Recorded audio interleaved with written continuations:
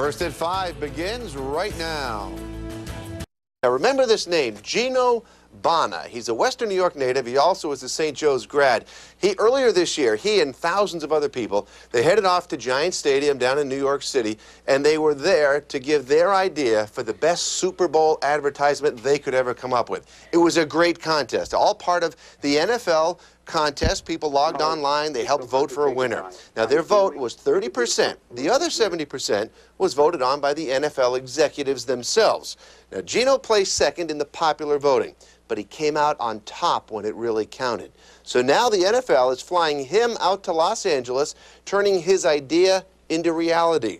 He was in grad school yesterday, when he got the call. My phone starts vibrating. I look. It was 212 area code, New York City. I ran out in the hall, and it was the top marketing person at the NFL, and she said, "Gino, you won." And first thing I said was, "Can I quit grad school now?"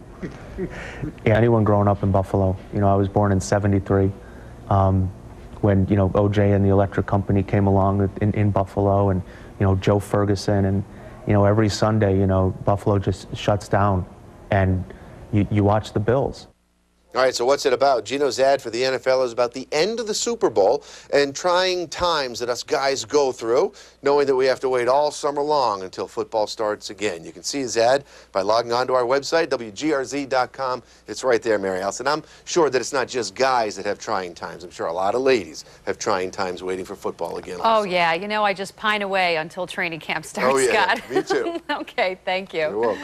Well, that's going to be pretty exciting, though, to see the local guy and his product. So, Kevin, what do you say? I'm kind of connected to this one, Mary Alice, by fate, I guess you could say. Kevin Jr. went to school with Gino Bona. Oh. I went to school with his daddy. How about that? How Two about generations worth. Yeah, some of there's a little bit of a lapse in there, but congratulations, Gino. We're looking forward to seeing that ad.